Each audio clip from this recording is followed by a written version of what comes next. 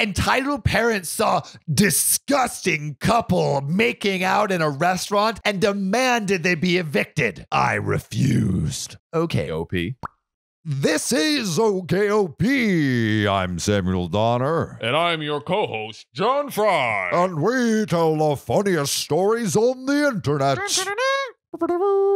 And John, how are you with PDA? You know, I love me touching some people. Touching some people in front of other people. That give consent for me. John, how do I wheel that one touching back? people in public. I be touching my girlfriend. Yep. Yeah. I'm guilty as charged. See, you know, Ariana, my girlfriend will like literally, she is overly PDA. Overly PDA. She will not, she just like will not stop touching me.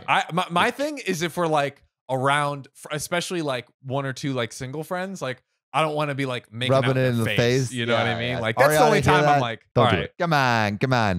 Well, I have a story about some PDA that was not allowed. But before that, Ooh. you should join our Patreon because we do Q&As there. If you got any questions, we answer it in videos, and we got a Discord channel. It's pretty sick. Like literally anything. Anything. We mean anything. If I ask Sam, what is the most terrifying thing that's ever happened to you? I would say subscribe to the Patreon. And I'll tell Hey, you that's what the answer is, baby. So go ahead and over there and give your boys a subscribe on Patreon. Hey, yo. All right, here we go. Here's the story. Let's do it. Entitled parents saw disgusting couple making out in a restaurant and demanded they be evicted. I refused. Your love disgusts me. Our marriage has been sad for years. It reminds me of the happy days. We haven't before had kids. sex in 40 years.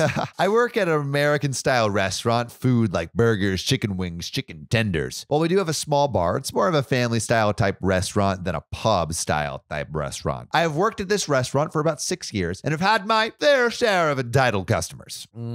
I can imagine. Yeah, dude, food service, you probably get some shit. This weekend, I had one of the worst families come in. Ugh. They were celebrating a birthday, and the party size was 18 people. 18 people, bro. That's a lot. Dude. With both kids and adults. The grandmother and grandfather were there, as well as the parents of the kids. The kids were all either cousins or siblings, and the birthday kid had a few friends. This wasn't a catering event, and we have large parties like this all the time. They were in the middle of one of the rooms, for lack of a better word, and there were booths on multiple sides of them. In one of the booths, near the windows, there was this couple. They were teens, both 14. I knew because I just finished student teaching and I knew the kids. They had separate periods, but both kids seemed like good kids. The boy was in his outfit. He had just finished practice, football practice, that is. Yeah. Him and his, football. Football, throwing pigskins. Yeah. Him and his girlfriend weren't bothering anyone and were talking to each other. I ended up talking a bit to them just because they wanted to talk to me. And I think the boy liked talking to me because I was a young male figure who he could relate to. You are my hero. You are my hero. The family that was there was rude to begin with, and the little kids were acting up a bit, but they weren't being too bad. However, when the parents of one of the kids saw the boy and the girl kissing, they had an issue with it. They had an issue with it. The mother of the kids asked me to tell the kids to stop kissing. When I told her I wouldn't do that, she got increasingly upset at me. I told them that there were no rules against kissing your loved one in a restaurant because there weren't.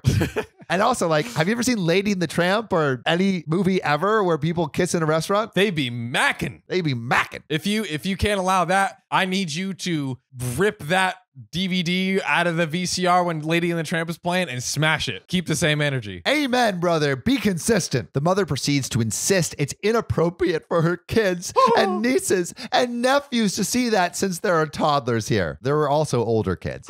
And how the kids should keep it to themselves. A toddler, they don't understand. It's not like they're frickin' fracking on the table. They're just smacking. Oh, for a second, I thought you said like, it's not like the toddlers are. No, the toddlers are not frickin' fracking. When again, I told her there was nothing I could do, she went over to the kids and tried to get them to stop. I was also getting dirty looks from the other adults in the party. This woman storms up to them and tells them to stop kissing because there are kids around. They politely ask her to go away because, you know, they're invading their privacy. Yeah. And she refuses. She then notices the boy had painted nails and went on and on about how disgusting it was. Ugh. At this point, the boy looked like he was about to punch her. So we had multiple staff members come over and try to de-escalate the situation. We told her we would get the owner, and the other parents in the party started complaining about how we were being ridiculous ridiculous and how they should sue the restaurant for indecent exposure. Bro, this isn't indecent exposure. This is freaking, they're kissing. It's fine. The owner comes and tries to get her to calm down, but she is still going on with her think of the children routine. The children. She has to be brought into a separate part of the restaurant to be talked to. We waited until the kids were done eating to bring her back. After they left, we banned the parents from the restaurant for the foreseeable future. That is some justice, baby. Justice. I like it when like the restaurant owner's like, let's just not deal with these people. Yeah. Like, let's freaking get them the heck out of here. But you know what? You should never get the heck out of here and always invite into your life. Oh, that subscription to OKOP. Subscribe on Spotify and TikTok, and follow us on Spotify and TikTok. Subscribe on YouTube if you want to be a real one. Support us on Patreon. That's right. If that all isn't enough, join the Patreon with our Q&A videos with the ranks of Sadie, Jameson, Felicia, Joey, Sandra, Ariel, Casey, Sephorius, Davine, Mo, Amanda, Will, Desiree, Keegan, and Kathy Quigley. See you soon. Woo.